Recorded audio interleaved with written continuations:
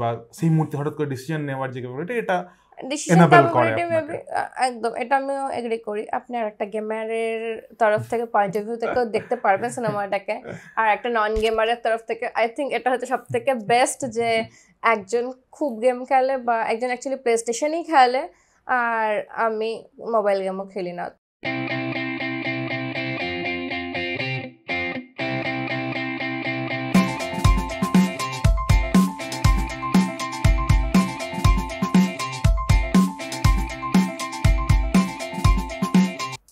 Hello everyone, welcome to bioscope ব্লমকাম্প। আমি অম্বালি, আমি অভিষেক। আমরা শিখেছি আমাদের নতুন একটা ভিডিও নিয়ে। তাহলে চ্যানেলটাকে সাবস্ক্রাইব করুন, প্লিজ চ্যানেলকে সাবস্ক্রাইব করুন, বেল আইকন প্রেস করুন, যাতে যখন আমরা নতুন ভিডিও আপলোড করবো আপনার নোটিফিকেশন পেয়ে যাবেন। এছাড়া আপনারা আমাদের ফেসবুক, টুইটার আর ইনস্টাগ্রামকে ফলো করতে পারেন। ওখানে আমরা নানান ইন্টারাক্টিভ পোস্ট দিই, পোলস দিই, মাঝে মাঝে কোয়েশ্চেন আনসার্সও দিই। ওখানে আপনারা আপনাদের মতামত জানাতে পারেন, অথবা আপনারা নিচে কমেন্ট বক্সে আপনাদের মতামত জানাতে পারেন। এদের লিঙ্কে ভিডিও ডেসক্রিপশনে দেওয়া থাকবে। একদম। আজকে আমরা একটা ইংলিশ মুভির রিভিউ নিয়ে এসেছি, গ্র্যান টুরিজমো। এটার আমরা ডাইরেক্ট করছে নীল ব্লমক্যাম্প, প্রডিউস করছে প্লে স্টেশন। আচ্ছা, প্লে স্টেশন প্রডিউস করেছে? হ্যাঁ, প্লে স্টেশন প্রোডাকশন আর সোনি এন্টারটেইনমেন্ট। সোনির প্লে স্টেশন আসা তাই।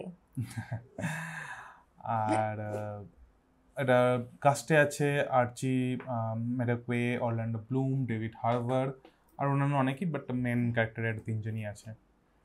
তো তোমার কেমন লাগলো গ্র্যান টুরিজমো? তো হ্যাঁ, এটা বেসড অন প্লে স্টেশনের গেম। এখন গ্র্যান টুরিজমো 7 বেরিয়েছে, তাই জন্য এরা সিনেমাটা বের করেছে। হ্যাঁ, বাট এটা যখন এটা একটা true story, based own true story. তো এই স্টোরিটা যখন তো 6 গ্র্যান টুরিজমো 6 তখন রিলিজ করেছিল, তারপরের ঘটনা এটা। তো 6 এর জন্য ওরা এত বড় একটা ইভেন্ট করেছিল, 7 এর জন্য সিনেমা বানিয়েছে। তো ওটা সিনেমাটা একটু কম হবে, কিন্তু বেশ ব্যাপারটা পপুলারিটি মাস লোকের কাছে পৌঁছানো। এটা আমরা ট্রেলারটা দেখেছিলাম যখন জওয়ান দেখতে গেছিলাম, রাইট? থিয়েটারে, তখন আমরা ট্রেলারটা থিয়েটারে দেখেছিলাম, তাই জন্য মনে আমরা বেশ রিঅ্যাক্ট করেছিলাম, কি রিঅ্যাক্ট করিনি, বাট আমাদের বেশ ভালো লেগেছিল। আমরা বলেছিলাম এটা বেশ অন্যরকম একটা সিনেমা হবে, তো এটা ওয়েট করব। তো এখন আমরা অনলাইন স্ট্রিমিং এটা দেখলাম। কেমন লাগলো তোমার, বলো? ভালো লেগেছে। অ্যাজ আ ট্রু স্টোরি দেখানো, যেমন স্টাইল, সবকিছু স্টোরি সবকিছু নিয়ে ভালো লেগেছে। আমি বলেছিলাম প্রথম থেকেই দেখবো, কারণ কি আমারও যে ব্যাপারটা, আমার এই বর প্রচুর গেম খেলে বিয়ের আগে থেকে এখনও, স্টিল এখন প্রচুরটা হয়তো কমে গেছে, বাট সে প্যাশন বা টাইম পেলেই যে আমি গেমের জন্য টাইম বের করবো সেটা আছে। তো সে এখন গেম সব রকমেরই হয়, এখন যেমন অনেকে মোবাইলেও গেম খেলে বা অন্যান্য কিছু, বাট আমার সবসময় মনে হয়, আমি অ্যান্টি গেম বলবো না, বাট আমি গেমটা খুব একটা খেলি না। কেন, প্রথম কথা আমার মনে হয় টাইমটা খুব ওয়েস্ট হয়, ওই টাইমটা অন্য কিছুতে ইউজ করতে পারবো। এটা আমার পার্সোনাল ওপিনিয়ন, আলাদা আলাদা মানুষের ওপিনিয়ন আছে, আমার বরেরই আলাদা ওপিনিয়ন আছে। ওর জন্য ওটা রিল্যাক্সেশনের কাজ করে বা একটা রিফ্রেশমেন্টের কাজ করে। তো আমার সবসময় আরেকটা জিনিস মনে হয় সেকেন্ড থটে, যে বাস্তব আর ভার্চুয়াল ওয়ার্ল্ডটা অনেক ডিফারেন্স, যতই সিমিলারিটি রাখুক তাও অনেক ডিফারেন্স। তাই জন্য আমি আরও সিনেমাটা দেখতে আরও বেশি আগ্রহ ছিলাম যে দুটো ডিফারেন্সটাকে কেমন করে দেখানো হবে। বাট যেটা এখানে দেখানো হয়েছে, যেটা আমারও মনে হয়, যেটা ইনস্টিংক্টটা তৈরি করে। কারণ গেমেও আপনাকে ওই মুহূর্তে কোন বাটনটা টিপতে হবে, সেটা আপনার মাসল মেমোরি বলুক বা আপনার ব্রেনের মাল্টিটাস্কিংয়ের যে ক্যাপাবিলিটিটা বলুন, সেটাও বলুন, সেটা আপনার হাতে তৈরি করে দেয় যে হ্যাঁ, আপনি এই সময় ভাবছেন এই বাটনটা টিপতে হবে, বা এইভাবে আমি যদি কোনো অ্যাকশন হয় তো অ্যাটাকটাকে এইভাবে আমি করব, বা ডিফেন্সটা এইভাবে করব। রেসিং যদি হয় আমি এই সময় ব্রেক দেবো, ব্রেক ছাড়বো, অ্যাক্সেলারেটর দেবো। তো এই জিনিসগুলো সেই মুহূর্তেই, কারণ গেমের মধ্যে যে চলছে সেটা একটা সেম টাইমেই চলছে, তো আপনাকে ওই মুহূর্তে ডিসিশনটা নিতে হবে। অবভিয়াসলি গেমের আর রিয়েলের পার্থক্য, মেজর হিউজ পার্থক্যটাই যে ওখানে আপনি রিসেট করতে পারবেন, মাল্টিপল ট্রাই করতে পারবেন, রিয়েল লাইফে পারবেন না। বাট এই জিনিসটা তৈরি করা যায়, মোটর স্কিলস বলুন, ব্রেনের যে মাল্টিটাস্কিং ক্যাপাবিলিটিস বা সেই মুহূর্তে হঠাৎ করে ডিসিশন নেওয়ার যে ক্যাপাবিলিটি, এটা একদম, এটা আমিও এগ্রি করি। আপনি আর একটা গেমারের তরফ থেকে পয়েন্ট অফ ভিউ থেকেও দেখতে পারবেন সিনেমাটাকে, আর একটা নন গেমারের তরফ থেকে আই থিঙ্ক এটা হচ্ছে সব থেকে বেস্ট যে একজন খুব গেম খেলে বা একজন অ্যাকচুয়ালি প্লে স্টেশনই খেলে আর আমি মোবাইল গেমও খেলি না, তো দুটোর মধ্যে অনেকটা ডিফারেন্স অফ থটস বাট অনেক সিমিলারিটি অফ থটস অলসো। তো যেটা আমার মনে হয় এখানে যেটা সব থেকে সুবিধা হয়েছিল যে আমার যেটা তোমার ক্ষেত্রে মনে হয় যে তোমার কন্ট্রোলার দিয়ে এফেক্টটা হবে না, তুমি বাটনের জানো। আর এখানে যেটা দেখানো হয়েছে গেমিং এর যে সিমুলেটরটাই ও ইউজ করে, যেটা real steering wheel, even the clutch and the break. Exactly, তো তুমি ফিজিক্যালি ওরকম করে বসেই খেলতে হবে যে তুমি আরামসে চেয়ারে বসে কাউচে বসে বা শুয়ে শুয়ে খেলছো, সেটা না। তো তোমার বডি মুভমেন্ট ফিটনেস, তাই জন্য এটা অনেকটা হেল্পফুল ওখানে আমি বলবো। এই সেটআপটা সব গেম সাপোর্ট করে না, এই গেমটা সাপোর্ট করে বিকজ এই গেমে আপনি দেখতে পাবেন লেখাই আছে যে this is a real driving simulator. তাই জন্য আপনারা এই সিনেমাটা দেখে ফ্যামিলি বা অন্য কারোর সাথে তর্ক করবেন না যে সবগুলো সিমুলেটর, বাট সবগুলো না, পার্টিকুলার এই গেমটা এইভাবে তৈরি করেছে। হ্যাঁ এক্স্যাক্টলি। তো এখানে আপনার যে পুরো সেটআপটা, সেটা সবকটা বাটন সবকিছু আপনার মানে কাজে লাগবে। অন্যান্য যেমন এনএফএস এগুলোর কোনো দরকার নেই। একদম আপনার যদি প্রপার সেটআপ থাকে যে স্টিয়ারিং সাইড, মনেই হবে আপনি যেন গাড়ি চালাচ্ছেন, ব্যাপারটা ওরকমই ফিলটা আসে। অ্যাপার্ট ফ্রম দ্যাট, এটা নিয়ে যেহেতু স্টোরিটা, তাই জন্য আমরা একটা ব্রিফ দিলাম। অ্যাপার্ট ফ্রম দ্যাট আমি বলবো, তাহলে বলবো পাবজি টাবজি যারা খেলে তারা একটু বন্দুক টন্দুক নিয়ে একটা ওয়ারে গিয়ে প্র্যাকটিস। তো যেহেতু এটা রেস তার কার আর একটা মানে যেটা করা পসিবিলিটি, আর এখানেও যেটা দেখানো হয়েছিল, যদি ওইখানে তুমি বলো তাহলে যদি আমি বলি ট্রেনিং যখন করে তখন তো ফেক গান দিয়ে ট্রেনিং করে, বাট সবকটা বাটন কাজ করে। তো ওই রকম যদি কেউ মানুষ ট্রেনিং করে দিয়ে বলে যে আমি যেতে পারবো, হ্যাঁ অবভিয়াসলি হতে যেতে পারবে একদম। কিন্তু তাই জন্য পাবজি কে পুরো লঞ্চ করতে হবে ওদের ইকুইপমেন্ট গুলো। বাট কেন কি তোমার সেম স্টিমুলেটিং ব্যাপারটা যেহেতু আছে সেই জন্য এরা ওটা করতে পারলো, অন্য কেউ করতে পারছে না কেন, এটার জন্য। এটাই। আর এটার মানে একদম লাস্ট সিনটা আমি একদম বলতে চাই, এটা কোনো স্পয়লার না, যে ওরা গেমটা কি করে বানাচ্ছে, যে স্ক্যান করে রিয়েল লাইফ মডেলগুলোকে নিয়ে। তো এই যে প্রসেসটা হালকা করে একটু দেখানো হয় শেষে। তো কেন এটা এতটা বেশি কানেক্টেড, ওরা রিয়েল ট্র্যাকের ফটো বা ট্র্যাকের ব্লুপ্রিন্ট স্ক্যান করে ওরা গেমের ট্র্যাকটা বানায়, যেটা এখানেও বোঝা যায় যে কতটা রিয়েল লাইফ অ্যাটাচমেন্ট আছে, যে এখানে শুধু গেম না, এটা সিমুলেটর কেন বলা হচ্ছে। আর এই ওর গেমের যে ক্যারেক্টারটা, মেইন হিরো ক্যারেক্টারটা, যার লাইফ নিয়ে যার লাইফ নিয়ে স্টোরি নিয়ে সিনেমাটা, তারও যে গেমের যে একটা গেম খেলে খেলে যেটা হয় না আমাদের মুখস্থ হয়ে যায়, ট্র্যাক মুখস্থ যেটাকে বলা হয়, তো ওইটা কি করে রিয়েল লাইফে, যেহেতু একমাত্র রিয়েল লাইফে জিনিস নিয়ে করা, তাই জন্যই ওটা ওর পজিটিভ দিক থেকে কাজ দিয়েছে। অন্যান্য গেমে যেমন নিজের মতন করে ট্র্যাক তৈরি করা এইসবগুলো আছে, তো রিয়েল ট্র্যাক নেই, অনেক গেমই আছে, তো সেইগুলো খেলে এখানে পারবে না একদম। আর তাই জন্যই হয়তো ফোর্ডের মতন, ফোর্ড কোম্পানিটা ছিল না যার সাথে নিসানের সাথে এরকম বা মানে এরকম একটা কোম্পানিও যখন টাই আপ করছে বা কোনো একটা জিনিস এগ্রিমেন্টে রাজি হচ্ছে, তো ওর ব্যাক স্টোরি অতটা স্ট্রং হওয়া উচিত। মানে গেমটা অতটাই পপুলার সেই সময়, কারণ তখন 6 বেরিয়ে গেছে, মানে 1 থেকে 6 এতটাই পপুলার হয়ে গেছে যে একটা কার কোম্পানিও বা একটা রেসিং অর্গানাইজেশনও রাজি হয়ে গেল রিস্কটা নিতে। তো অ্যাপার্ট ফ্রম দ্যাট এবার আমরা সিনেমায় আসছি একদম। সিনেমার আমি ডাইরেকশন আমার বেশ ভালো লেগেছে, এটা মানে যেভাবে দেখানো উচিত, বা একটা রেসিং, একটা থ্রিলিং, একটা অ্যাটমসফিয়ারও তৈরি করেছিল, একটা স্পোর্টি যে ফিলটা ছিল সেটাও ছিল, তার সাথে ড্রামা, অবভিয়াসলি ড্রামা ছিল তার সাথে। আর বেশ ভালো লেগেছে। অ্যাক্টিংও আমার, মানে মেন যে ক্যারেক্টার তিনটের কথা বললাম, মানে অরল্যান্ডো ব্লুম আর ডেভিড হার্বারের কথা কিছু বলার নেই। অরল্যান্ডো ব্লুমকেও মানে আমার পার্সোনালি খুবই ভালো লাগে। আর ডেভিড হার্বারও স্ট্রেঞ্জার থিংস থেকে আমরা ওনাকে দেখছি, one of our like dad বা পুলিশ বা কেয়ারিং একদম ক্যারেক্টারটাকে একদম ফিল করা হয়ে যাচ্ছে। মানে অ্যাক্টর হিসেবে স্যার খুবই ভালো একদম।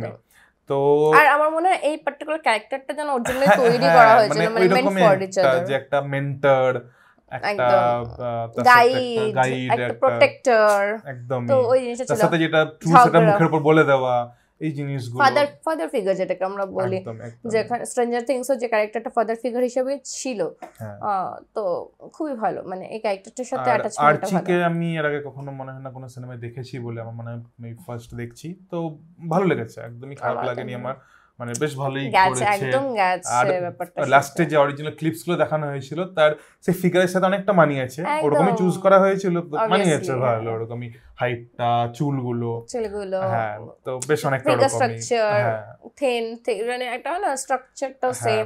আর একটা যে বেশ ভালো জিনিস আমার লাগলো যেটা লাস্টে বললো যে এই সিনেমায় যে স্টান্ট গুলো ছিল সেটা স্টান্ট ডাবল অ্যাকচুয়াল যে ক্যারেক্টার, মানে যার উপরে স্টোরিটা সে ইয়ান যার নাম, একদম সেই করেছে ওই স্টান্ট ডাবল গুলো একদম, মানে ও নিজের লাইফ, ড্রাইভিং যতক্ষণ দেখাচ্ছে ততক্ষণ ওই করেছে ওই ড্রাইভিংটা, নিজের নামে সিনেমা, নিজের বায়োপিকে নিজে অ্যাক্ট করেছে। এটা একটা মানে বলে না একটা রেয়ার থিং আই থিংক। একদম আর স্টোরিটা মানে সিরিয়াসলি ইউনিক স্টোরি, মানে থিংকিং টাইম, মানে যে ভেবেছে যে ক্যারেক্টারটা ড্যানি মুরের যে ক্যারেক্টারটা, একদম ড্যানি মুরের ক্যারেক্টারটা, ওরই থিংকিং ওটা ছিল, মার্কেটিং স্ট্র্যাটেজি ছিল, আরো কি করে পপুলারিটি আনা যায় এটার।